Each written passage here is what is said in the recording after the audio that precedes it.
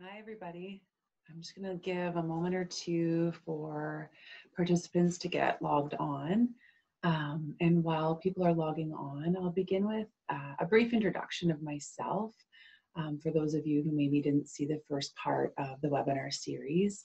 My name is Sheila Paluzzi.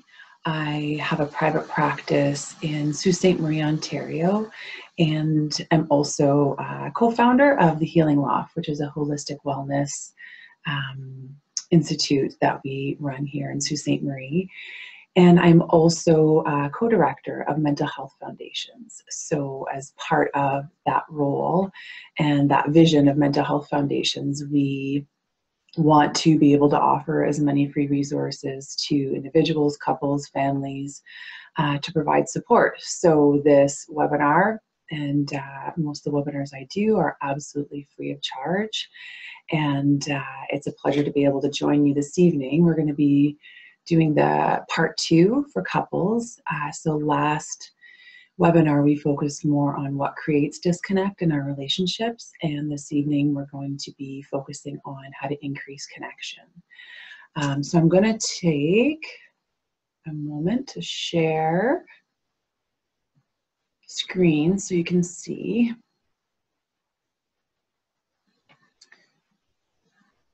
And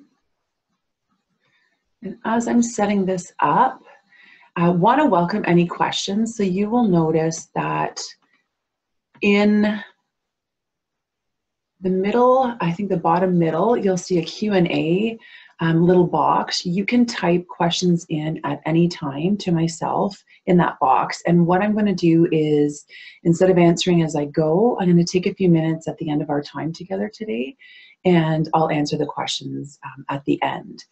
What I do want people to know, so you may be watching this with your partner, you may be wanting your partner to watch at another time, so it is being recorded. This session, only myself will be presented, so you will remain completely anonymous as a participant. But we want to be able to make these webinars available at any time for people. So if you want to come back and review it, the video will be made available probably within a week at the www.mentalhealthfoundations, pardon me, .ca at that website, and it'll be under the tab called psychotherapy, and then you'll be able to access both videos. So again, if you didn't get to join the first part, you will be able to access the video if you want to go back and review it. And I believe that's it. Like I said, feel free to ask questions as we go, and I will address them at the end. So tonight we are focusing on increasing connection for couples.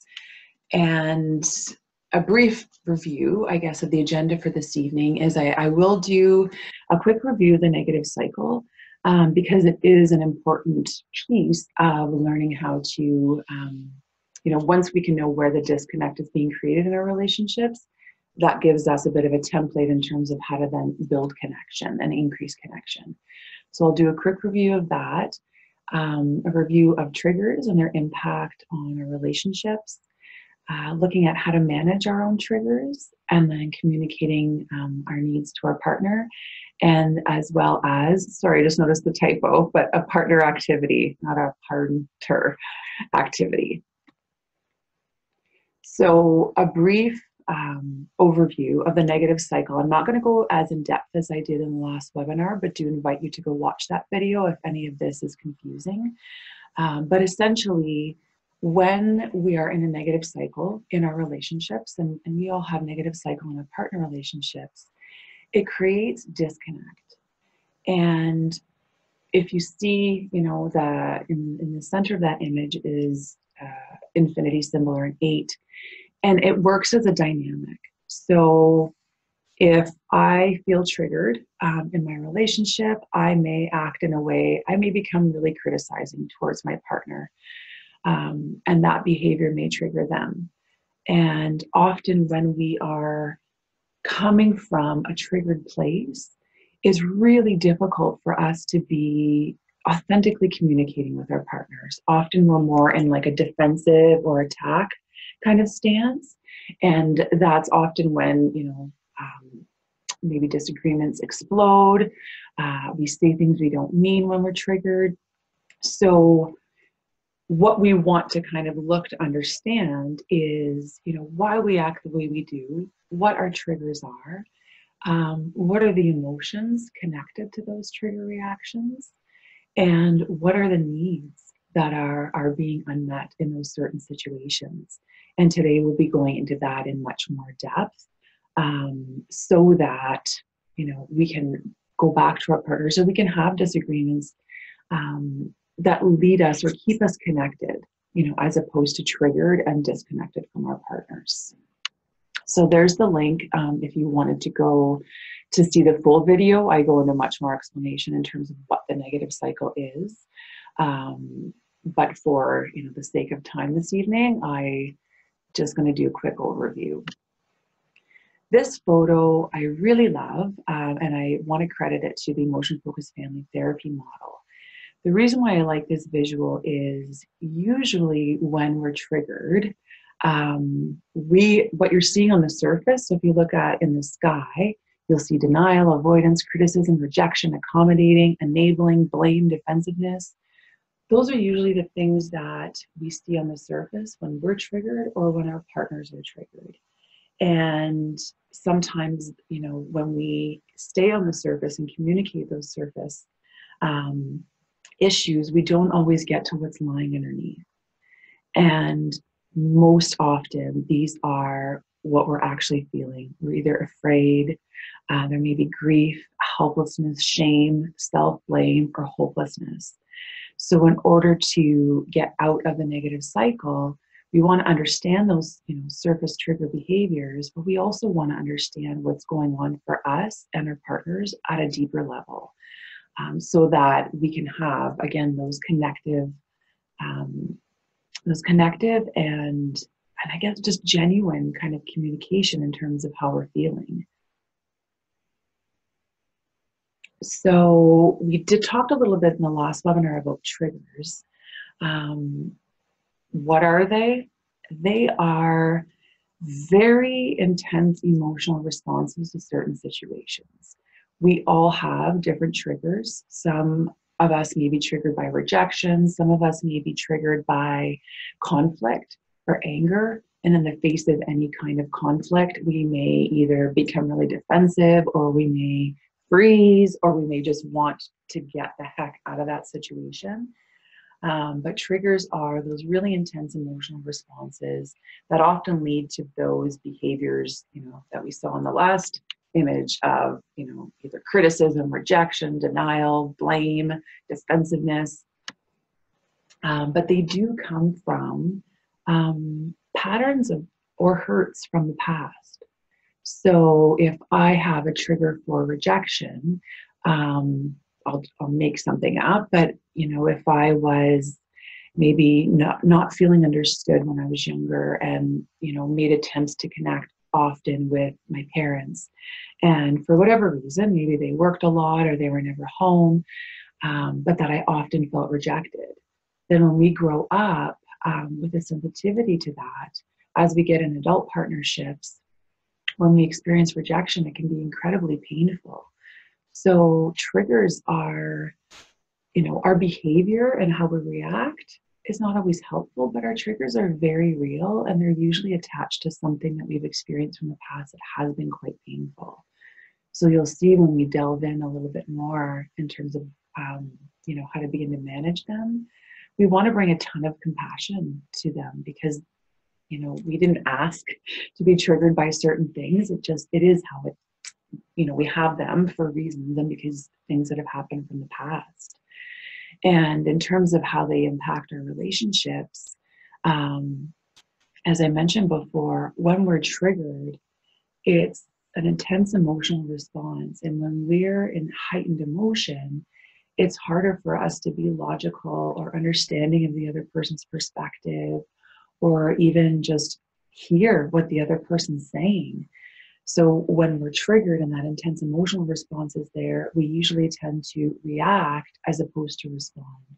So again, those reactions may be If I feel triggered by my partner, I might start blaming, right? Well, that wouldn't have happened, or I wouldn't have done that if you wouldn't have said this in the first place, or it's your fault, and here's all the reasons why it's your fault. So when we're reacting in those triggers, that's usually when it does tend to create disconnect. And it also, when we're reacting to our triggers, we don't tend to be grounded in an authentic response for ourselves either. I'm 100% guilty of using criticism and blame, avoidance at times when I'm triggered, and how I behave in those moments isn't really true to who I am. I don't like to make people feel bad, and yet when I'm triggered, sometimes I'll criticize. So we want to bring a ton of compassion to them, but also understand them so that when it happens, we will talk about ways to regulate so that we're not reacting. We'll talk about how to regulate the nervous system and that intense emotional response so that we can respond to our partners as opposed to react. So the 4 steps below are ways that we can begin to manage our triggers. So the first thing is to name it. Name it to tame it. When we can have an understanding of why we're having such an intense emotional response, that's a cornerstone. Knowledge is power. And once we can start to name what our triggers are, then we're going to be a bit more aware of when it happens. And it will also, help you to understand yourself in a bit of a deeper way. So the first one's name it to tame it. We'll go into that a little bit more. Second is to regulate the nervous system. So as I mentioned, when we're triggered, sometimes people say it's just such a visceral response that they literally can't even hear what their partner's saying. They're in either, fight, flight, freeze. They're in their reaction. And they're no longer able to truly communicate. So learning how to regulate our nervous system can help us to get to a place where we can respond as opposed to being in that triggered reactive place. Number 3, ask yourself what you are truly needing from your partner in that moment. And we'll talk a little bit about, once we're regulated, how to start to identify what is it that I'm really needing. Do I need my partner to agree with me, or do I just need them to understand that rejection is really hard for me, or that I need them to understand that in the face of conflict, I feel terrified and just want to run. So we'll talk about how to begin to identify and then express those needs, and then how to communicate that to our partner. So I'm going to take my time going through this because I want to invite each of you to reflect on these questions, because we're not face to face and I can't read the nonverbals, so we don't have as much, but I do want to invite you to really reflect on these questions. So you can choose, you can close your eyes as I read these questions out loud, but after each one, I'm just going to leave a bit of empty space and some quiet space and invite you to just really go inward and think about, what is true for yourself. When do you notice that you get triggered in interactions with your partner? So what circumstances or what patterns do you notice where you're getting really, really triggered?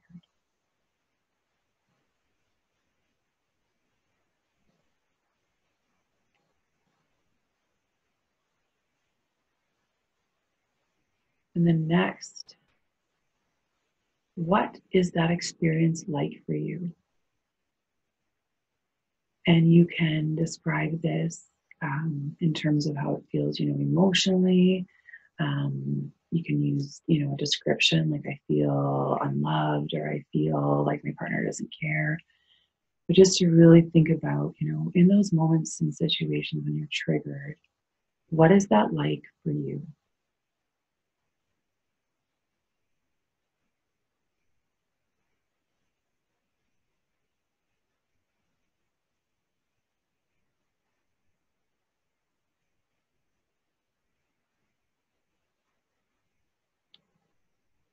And then going a bit deeper, what is the emotion attached to that experience? So if, I get triggered when my partner criticizes me, and that experience makes me feel like I'm not good enough or they don't appreciate me. The emotion to that may be shame, right? Not feeling good enough, somehow not worthy. So you can use, the four emotions that I have listed are, part of the primary emotions. So if you can pick one that most closely fits what the experience is like for you, then I would encourage that. Or if you have another word, feel free to write that down as well.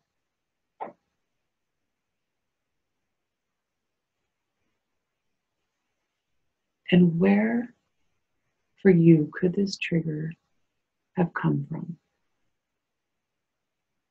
And before I pause in silence, just want to acknowledge that, we all have triggers. And even if we had, wonderful childhoods and great parents and felt loved, there still could have been patterns, or there still could have been experiences in our past. And I say parents because it's usually from our primary home environment that, we develop some of these triggers. And, an example could be, I had one client who was deeply triggered by anger in her partnership. And the reason why was because in her parents' relationship, there was never outward any expression of anger. So when her partner, in real life, when her partner would get mad at her, to her, it triggered in terms of, she thought it was the end of the relationship because she never witnessed this, and she thought anger was bad. And for her, it was a huge threat to the relationship. So we don't have to, some of us have, but we don't have to have experienced these deep, deep traumas to have triggers. So I just say that to normalize, because sometimes, people feel as though they needed to have really difficult childhoods to have triggers, and just want to normalize we all have them, even if we had really loving parents. So I just invite you to take a moment, where do you think this pattern may have come from for you?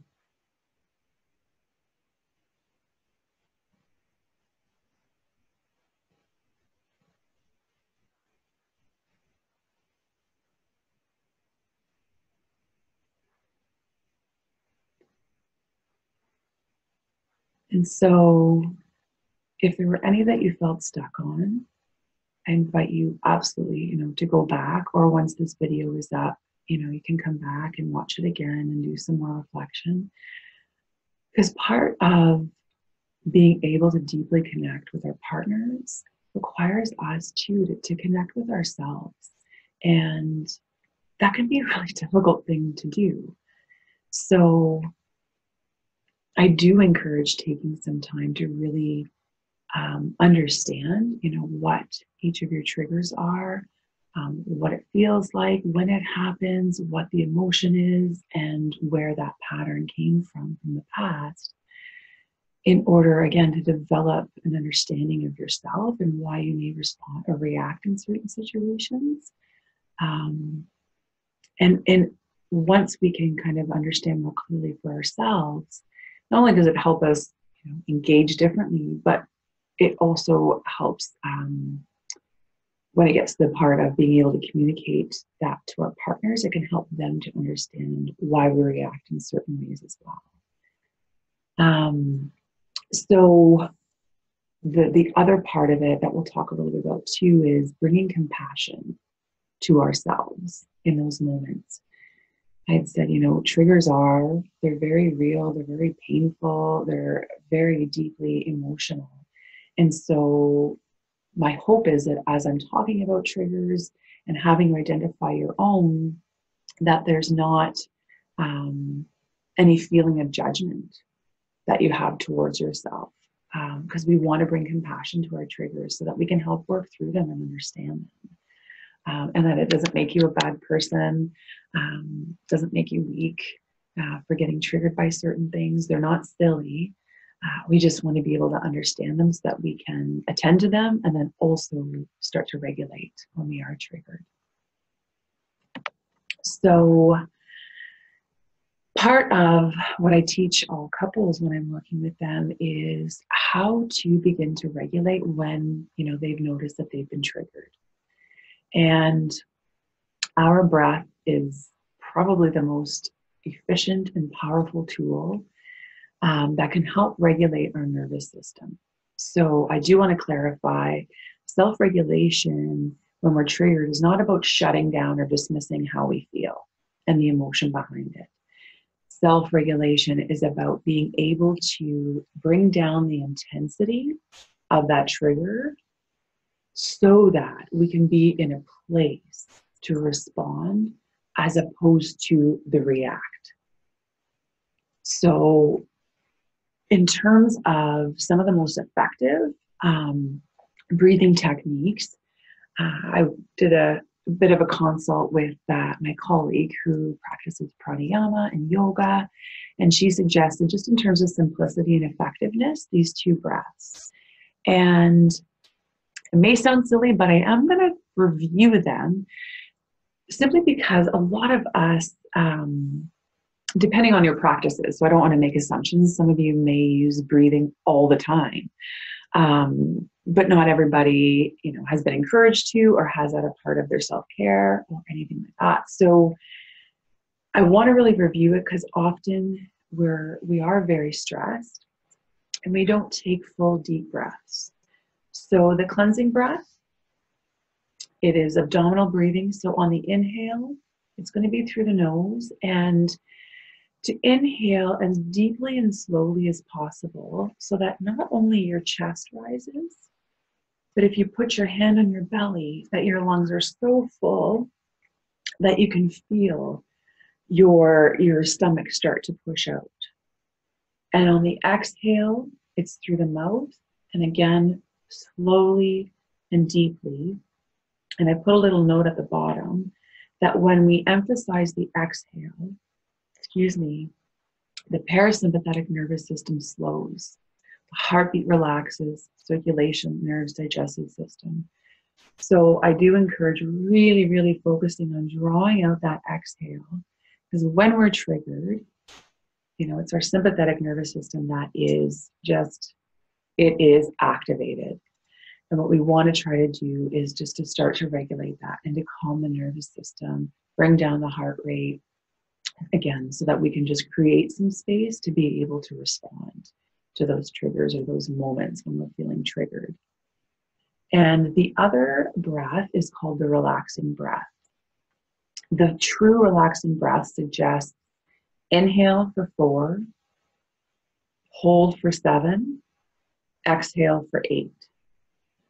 When I've practiced this at times with couples and individuals, sometimes they notice that it's too much, the 7 and the 8, that it's like they either start to feel a little lightheaded, or it just feel like they're just incapable, of drawing it out for that long. So you can start with 4, 4, 4. So inhale for 4, hold, and then exhale through the mouth for 4.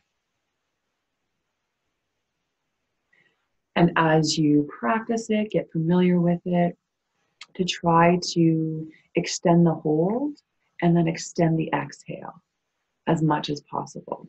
Again, so that you can activate the parasympathetic nervous system to start calming the body. And some people, I'm working with couples, they'll be like, well, when are we supposed to do this? Because in the heat of the moment and when we're both triggered and we're going at it, and there's no one right way. One couple, I think I mentioned in the last webinar, they had a really humorous way. So what they would do is they would notice when they were in the negative cycle, when they were triggered and communication was no longer helpful. And one of them would throw in the white towel or wave the white flag. That was their indication to themselves that they needed to take a break. but they also had the agreement that after some, time to calm down, they would come back and reinitiate whatever conversation they were having. So again, there's no perfect way, but sometimes it's being able to call a timeout, and just being able to say, hold on, I'm triggered. Anything I say beyond this is not going to be helpful or connecting. I need to go take a moment. And, that's when you can initiate and practice some of the self-regulation.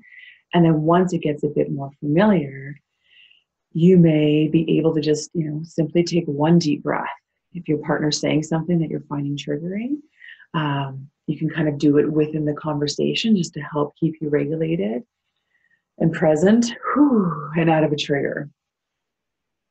But again, it's a process and a practice. So I also realize, in a 1-hour webinar, I'm throwing a bunch of information at you, but also want to normalize that this is, new for a lot of people, and it's also a process. So to just, kind of practice with it and do encourage, if possible, to stay with it though, but to not have these expectations of like, next time I'm triggered, I need to manage it perfectly and not react and respond in this really calm way. So to give yourself some room for mistakes, because again, it's a process. And when we're talking about our partnerships, those are like the most powerful and important relationships, one of, in our adult life. And so, when we're so invested in somebody and we love somebody so much, it's hard to stay completely grounded and logical and not get triggered, especially because we're so emotionally invested. So the breath is a very, very powerful tool in terms of self-regulating. Another one that I've used, like with myself and also with couples, is if you notice, that you've been triggered, this one uses the breath, but it also includes a mantra. So bringing a phrase and focus with compassion in terms of our trigger responses can help us to soothe the emotion and eventually create space also to understand our partner's point of view. And then self-compassion, I just said a very quick description, but it's the unconditional love of ourselves, especially in moments of struggle. And the more self-compassion we practice, the more compassion we'll also be able to provide for our partners. So when you recognize, or if you recognize that you've been triggered, it like I said, it's an emotionally painful experience. So if you're taking some time out, or say a conversation didn't go well and you're just feeling really triggered or hurt or upset by what transpired in that conversation, this one you can put your hands on your heart, and you don't have to use the example I'm going to give. You can pick your own, but the idea is connecting to your heart, because that's usually where it hurts, and to start taking a few deep breaths. Again, to start calming the parasympathetic nervous system. And then you can repeat as many times as you need to, this is a painful trigger for me, and it's really difficult for me to communicate what I need when I feel this way. Or you can keep it as simple as, this hurts. This hurts. And continue to breathe until you feel, again, not the emotion pass, but until you feel the intensity of it start to settle a little bit. And the idea of, the reason why I emphasize self-compassion when we're triggered is, for some of us, or for some people, when they're triggered, they can tend to go to a really, like, I'm not good enough and I'm never going to be loved, and he or she doesn't even care about me, and I'm never going to find somebody to care about me, and because I'm not worth it. So we can have a tendency to go into this really negative self-narrative. So the compassion is a way to tend to how we're feeling in a loving and accepting way. And again, I invite you can create your own mantra, but just that idea of attuning to how you feel, using the breath, and bringing some kindness and compassion to how you're feeling in that moment.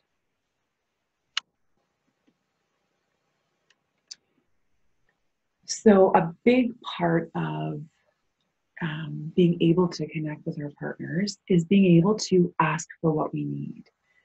Because sometimes, again, when we're in the negative cycle or when we're triggered, sometimes we lose sight of even what we're needing emotionally. And it kind of just becomes, more of a who's going to be right or who gets the final say. And, if you remember that tree metaphor, most of the time what we're arguing about on the surface isn't genuinely going to get our needs met. We've got to go a bit deeper and be able to communicate what we're really needing in order to feel that connection.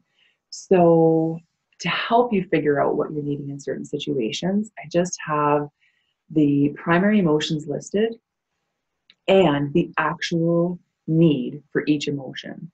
So I won't go into a huge explanation, but with emotions, they let us know that there's something going on in the environment for us to pay attention to. And every emotion has a specific need. And when that need's met, it allows for the emotion to be processed through. So we don't have to stop it. We don't have to pretend it's not there. We don't have to avoid it. We don't have to put a silver lining over it and pretend like everything's fine. When the need is met, it allows us to help to process through it. So if your partner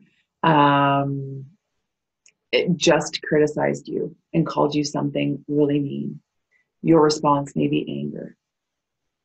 Anger needs a boundary, and that can look different depending on your relationship, depending on what feels right for a boundary for you. But a boundary can be very concrete. It can be it is not okay to call me names ever, or for us to call each other names ever. And next time you call me a name, I'm walking away. So it can be a very concrete boundary, but that's what anger needs.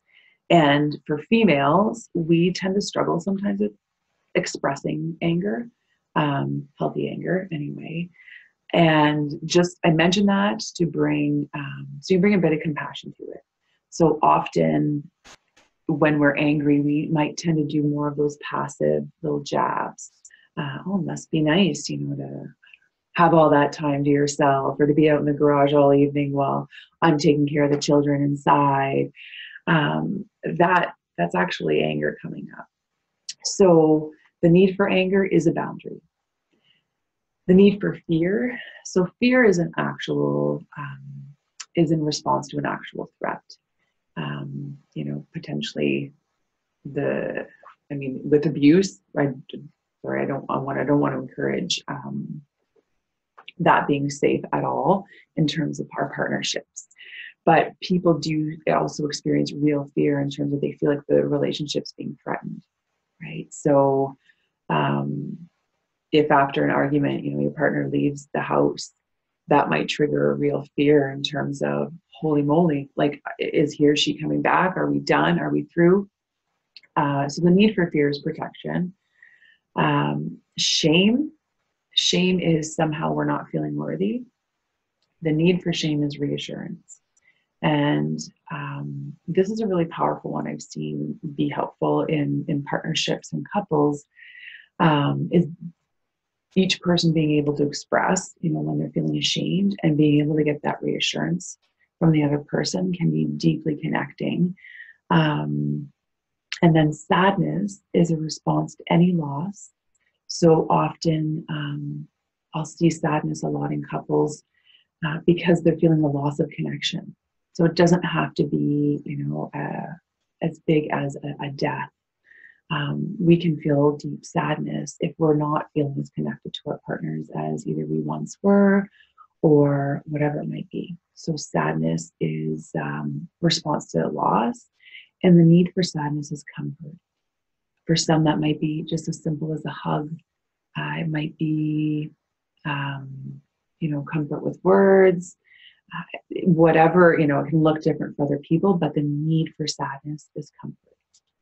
And then joy, nothing feels better than when we can share something that we're really excited about. So, if I go to my husband and share something that's just so excited, I'm feeling so joyful about, my need is that celebration for him to like connect and acknowledge, right? And kind of celebrate that joy. And if I don't get that response, I might get triggered and feel dismissed or rejected or unimportant. But the need for joy is celebration. So once you can determine the emotion, right, that's connected to your trigger, it can help guide you to what you need. So if you notice that you're triggered by, say, your partner walking away from you in the middle of an argument, to look at, okay, how does that make me feel? And one little side note I'll put, sometimes the initial reaction is anger, especially if we've felt disconnected from our partners for a while. Sometimes like our reaction consistently is just pissed off, pardon my language. So it might require kind of digging deeper. So when my partner walks away, my initial response may be anger. What is actually more powerful though, would be the sadness, for me anyway, right? Or possibly shame, right? But it's more of that feeling that loss of connection or feeling unimportant, or the shame might be connected, like I just don't feel good enough or valued or loved. So once you can kind of determine what the emotion is, it can help us to decide what we're needing. And the next step, which can be very, very vulnerable. So again, I know I'm presenting this as bullet points of information, but communicating something that is very vulnerable can be difficult. One, some people are, afraid of, it's been a reality for some, that your partner won't understand or that they won't show compassion for it. So I get that I'm going to kind of explain it in a simple way, but I do get that it's can be a very, very vulnerable experience. But once you have an understanding of what your triggers are and why, I do encourage to let your partner know. It has been a really, really, really profound exercise when, I've done it in my office with couples. Because once they have an understanding of one another and why, those certain frustrating like reactions or triggers are happening, you can just sense the shift in the room. And instead of feeling, maybe guarded or protective or defensive, you can just sense a softening, and more compassion for the other person. So I do encourage, as vulnerable as it can be, to share, once you've identified and you're clear, to share what your triggers are and what it's like and where they come from. And if you know what you need in those moments, to communicate that as well. So the example I put, it's a bit wordy, but I wanted to make sure I hit all the points. So an example may be, I feel triggered and rejected. So the emotion of that would be shame. When you walk away from me during a disagreement, it is from part of my past when I would try to talk to my parents and they would dismiss me. The next part is the need. When I feel this way, I need reassurance from you that you care about how I feel, even if you need to take a time out from the argument. So I'm sorry, I just had a flashback of a couple that I was working with the other day, and the one thing that one of the partners felt was deep, deep shame for feeling as though they had disappointed their partner. And that shame was so deep, it kept that person from engaging in any communication about emotions. And it kept that person really, really drawn within themselves. And how their partner interpreted it was, I don't care about you. I'm not interested in how you feel. I don't want to talk about it. I don't want to deal with it. But once, the partner shared how deeply ashamed they felt for feeling as though they were disappointing their partner, and that came from painful experiences from their past, you could feel the shift in the room, right? Because again, I'm not saying the other partner won't be triggered anymore when he shuts down, but there was just a deeper understanding, right? That me pulling within myself is not because I don't like you, or I don't think you're important, or I don't love you, or I don't want to hear what you have to say. When I pull within myself, it's because I'm trying to protect myself, whatever, feeling more shame, or I get paralyzed in terms of what to say because I just feel devastated by how I feel like I've disappointed you. So we'll really, really encourage to be able to have a conversation with your partner. So if they're watching this webinar with you, it might be taking some time after this webinar to have that discussion. And if your partner's not watching with you, you could do a couple things, invite them to watch this when it's a video, or, you can invite them to share. So you might go to them and share what your triggers are and, ask them like, when is it in our relationship that you get triggered by what I say or what I do? And what is that? And, you can open up that dialogue so that both of you have a deeper understanding, not only for yourselves, but for the relationship and the connection. So sharing with our partners can help them to understand us more deeply and compassionately. Give them some direction on how to support us when we're triggered and vice versa. And again, as I mentioned, the couple that I just saw, and I've seen it with other couples, but the other day it was just so powerful. It almost brought tears to my eyes, but it can be such a deeply connecting experience.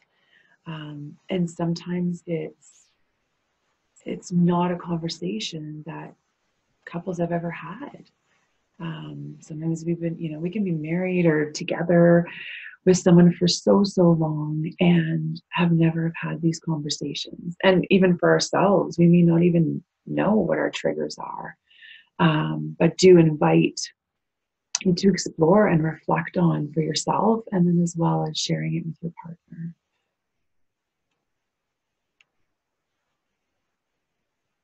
So this next activity, I'm not going to lie, I struggled a little bit in terms of how to describe it, because typically when I use this activity, I'm facilitating it within the context of a couple session. And yet I still wanted you to be able to have the breakdown of it if you wanted to try it with your partner. And it's been a really, really powerful tool for a couple of reasons. One, in terms of practicing talking about how we're really feeling with our partner. And two, to practice for both people. So this is a back and forth activity, but to practice really, really listening and trying to understand what our partner is trying to communicate. Pardon me. So it can be a bit tricky. I'll go through the steps in a moment. But one of the things that, can happen in this activity, so just to normalize it for you, and you might want to talk about having a timeout or a pause policy in there if it's not going well. But the idea is to communicate an authentic feeling. And often what happens, when I'm doing it in session, is the other person wants to react, right? Or explain, or agree or disagree, or, give a reasons why. And this activity is just about being able to reflect back what we're hearing our partners say. And it's more than just the reflective listening. When I've seen it unfold in session, it can create space to be able to talk about how we feel. Because a lot of us for various reasons, but a lot of us in our partnerships may be scared, to say, I'm really angry about this, or I'm really hurt. I feel, sad when you'd rather be in the garage than be, at home with me. It's not something that we're used to being able to communicate. So by knowing, and having a bit of reassurance that the other person's only job is to simply reflect back what they hear us saying, sometimes it can help us, have that courage to share emotions. So how it works, I'm hoping this makes sense, but I almost wish I had another person so I can show you how it would work. Person A begins with saying the other person's name. So I'm going to pretend my partner is Chris. Chris, I feel scared when we don't talk after an argument, because my mind starts racing and I feel that maybe you're thinking of leaving. And I go into a panic when you walk away, after an argument or in the middle of an argument. Okay, so that's number one. Partner B would respond with, Sheila, what I hear you saying is, you feel scared when? Now, there will be times when it's accurate and bang on. And in those cases, partner A, so Sheila, I would say, yes, thank you. If I do not feel as though Chris is understanding me, when he's done reflecting back, I can say, no, Chris, what I'm trying to communicate is I feel scared that that our relationship's going to break down when you walk away from me in an argument or don't talk to me for days after an argument. So the third part is, a yes, thank you, if the partner got it right, or it's an opportunity to clarify. Once, you feel as though, once you end with the yes, thank you, and I just noticed I just says thank, sorry, with the yes, thank you, then you switch. And this activity is not about resolving issues or problem solving or necessarily even getting to the root of something. This exercise is about creating some space and some time to be able to authentically communicate how each of you are feeling, and also to have that experience to, feel understood, as though your partner is genuinely hearing you. And if you notice, so some, tips that might help if you choose to practice this. If your partner says something to you and you feel a trigger, right? Like if, I feel angry when you never do anything for me. And you want to you're like, what? I do this. So if you feel a trigger reaction, that's when you can bring in the breath. Take in that breath and to try to not react. So use the breath, take 2 if you have to, and then, okay, so what I hear you saying is, you feel angry because I don't do anything for you. And I want to clarify too, it doesn't mean you're agreeing, right? Reflecting back and understanding what our partners feel, it doesn't mean that you have to agree like, yeah, I never do anything for you. It's each of your experiences and perceptions and feelings are going to be true for you. So it's not about deciding who's right or who's wrong or who gets to be angry about what or who gets to be sad about what or scared about what. It's just about being able to practice communicating those emotions and then communicating back and understanding. And this activity. Again, it's hard for it to go perfectly, and it is nice to have a facilitator at times, but it can be deeply, deeply connecting. Again, most of us weren't taught how to communicate how we feel. So in our adult relationships, we might tend to get stuck in more of those surfacey, like functional conversations about like, where do the kids need to go and what do I need to get done today and da da da. And we don't often have time or even the knowledge of how to communicate what we're feeling. And even when partners have shared some, I don't want to say intentionally hurtful, but some potentially hurtful things, like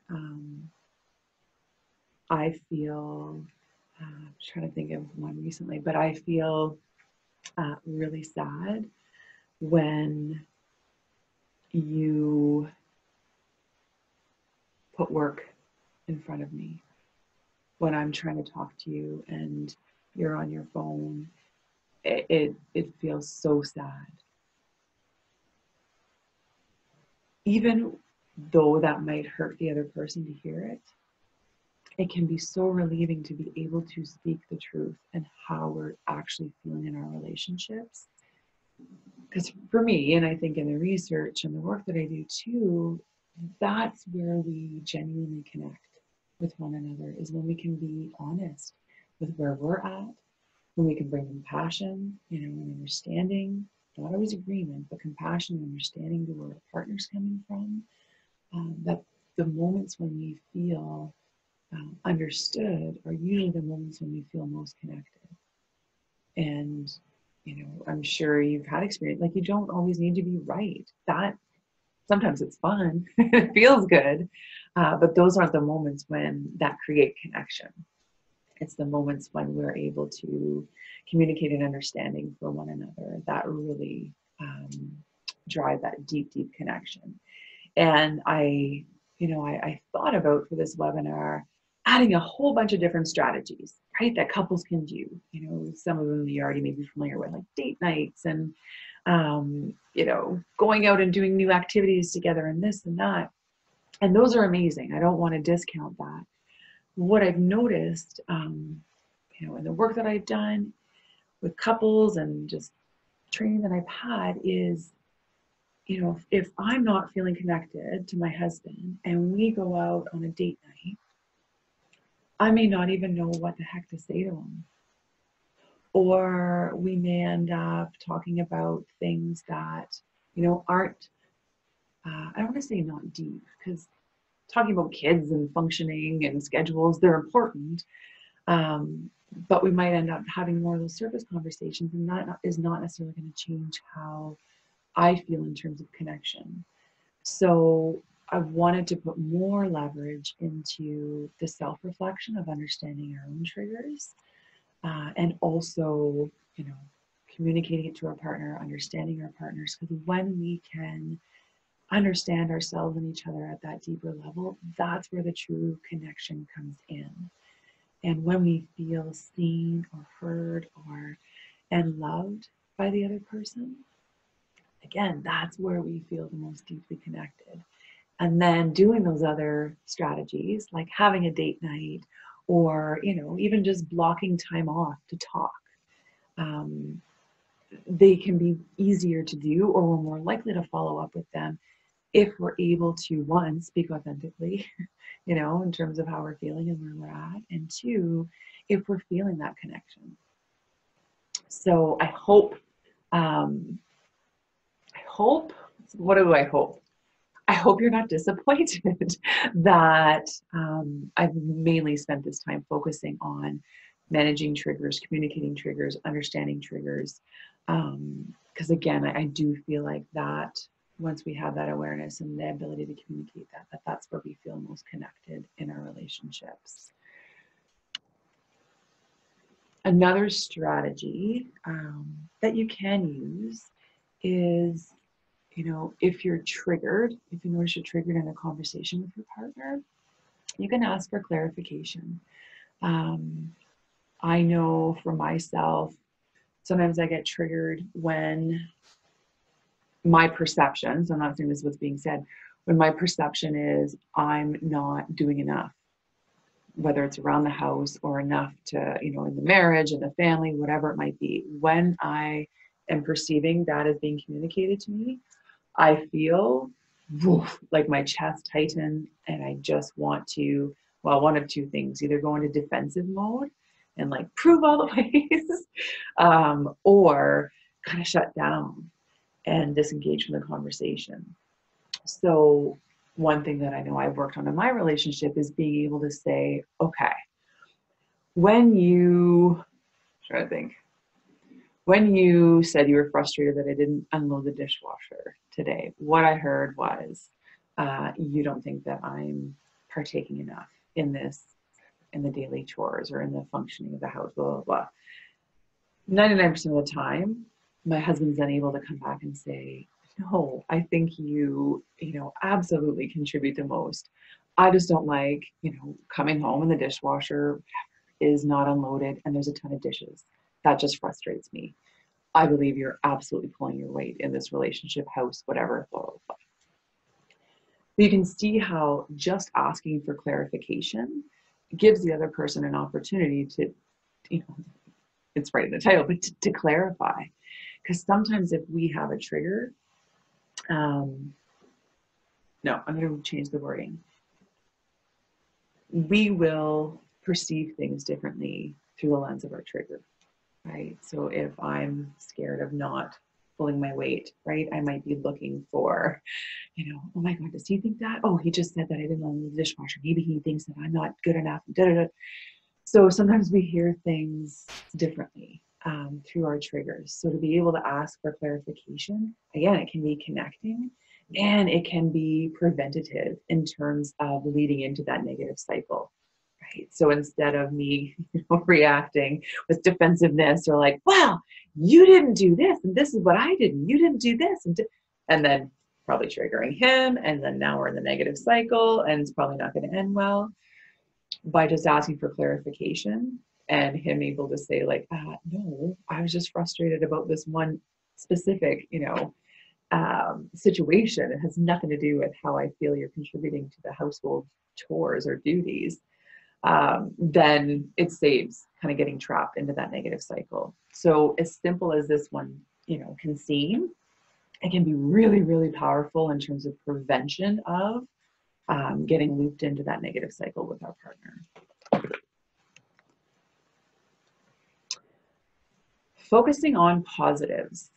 I hesitated with this one because I didn't want to give the impression that, you know, ignore the disconnection in your relationship and ignore how you're feeling and don't be angry and just look on the bright side. So I just want to clarify that's not what this slide is about. If you're feeling sad or disconnected or angry or any of those things, they're valid.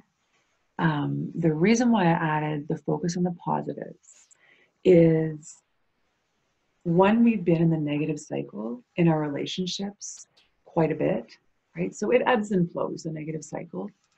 But if we tend to get looped up into it quite frequently in our relationships and it's intensifying and the feelings of disconnection are intensifying, what we can tend to do, and it's been proven in research, is we'll look for, right, the negatives.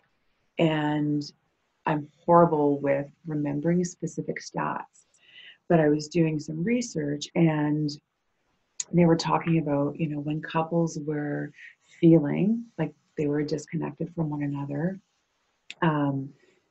it was so difficult for them to even notice one positive element of their partner or a positive interaction, or to be able to acknowledge like, well, you know, yesterday he or she did do this and that felt really good.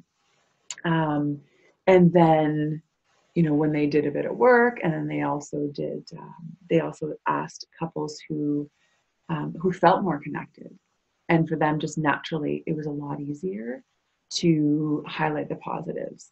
So this, again, it's not about negating the reality of your relationship. It's just to suggest, you know, taking some time to look at what is good about your partner, about your relationship, to help getting stuck in that track of only seeing what's bad or wrong or negative. So some of the ways that you can focus on the positives, you can, take these questions or sentence starters, and you and your partner can go and fill them out on your own. And then I encourage you to come back and share. So the qualities that initially attracted me to my partner, what I respect most about my partner, what I'm most attracted to in my partner, and my partner shows me appreciation by.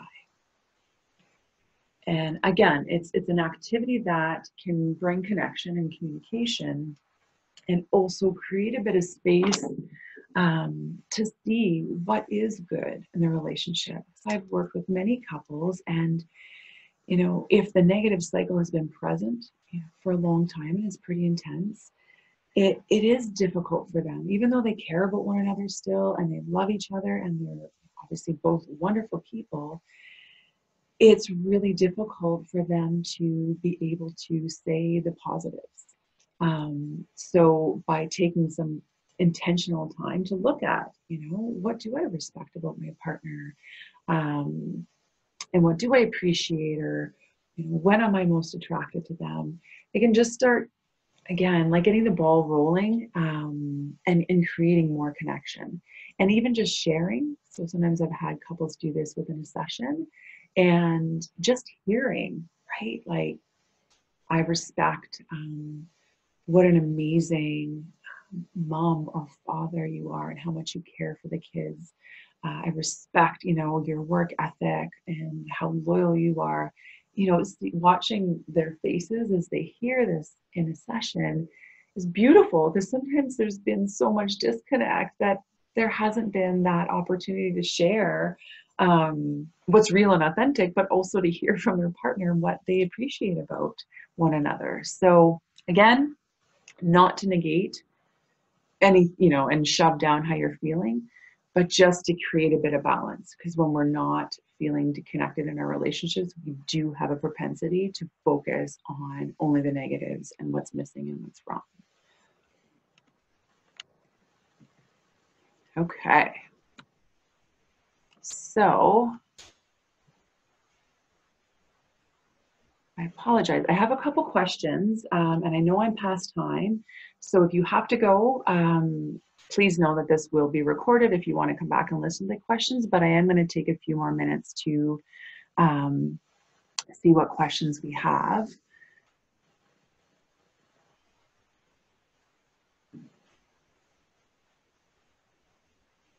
Okay. Wonderful question. Hope I can summarize it, because it's a great question. It feels kind of a bit like a conversation, but it was, what if we're communicating what we need to our partners and they're continuously not meeting that need? To which extent do we rely on our partners to meet our needs? I don't think there's a black and white answer for that. What I can say is that would be deeply painful, and it has been when people have had that experience, when they're saying what they need from their partner, and that need isn't being met. The other, what I've noticed when that pattern has been occurring is sometimes, so I'll give an example. One wife shared to her husband, I need to feel like you're my partner, because I feel alone and like I'm in this all on my own. And he wasn't genuinely, didn't know what that would look like. Like, what do you mean? I need to be more of a partner. So one of the things that we worked on was for her to be able to clarify what that meant to her. And for her, it meant, more ongoing communication, just about sometimes the daily tasks and about our emotions and, about everything, just more of that dialogue, so that I feel like we're in this together. And then she was also able to identify, break it down into some concrete things that to her meant, he was the partner.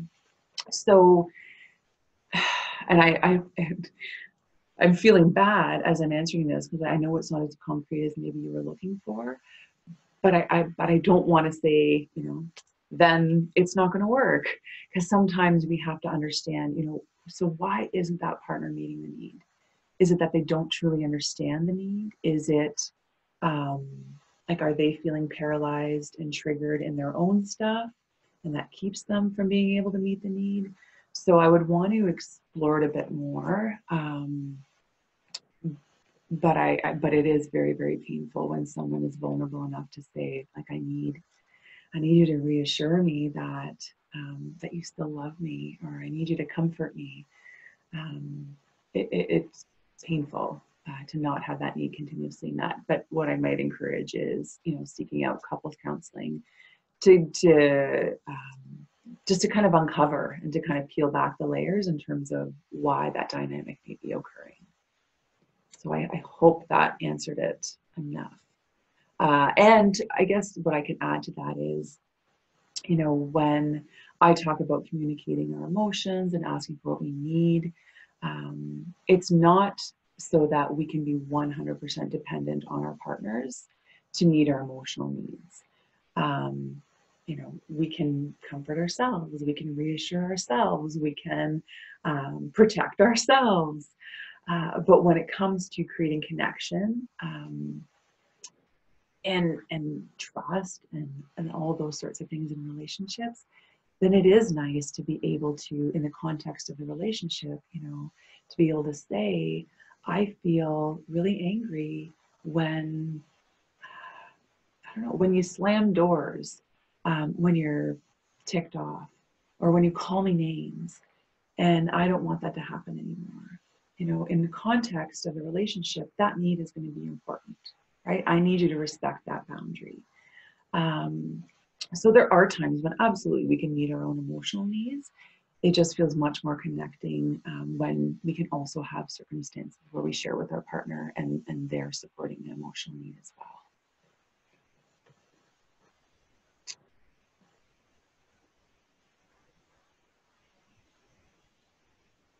Okay. And so the other questions were in the similar fashion, but I do just want to review that this is being recorded, so you can follow up on the video at any time if you want to go back and take the questions down, or do any more self-reflection, or even, to bring your partner to watch it with you if they didn't have the opportunity to watch it today. And I hope that you got something out of it, and look forward to presenting the next webinar. If you have suggestions of what you'd like to see in terms of webinars, it doesn't have to be couples related.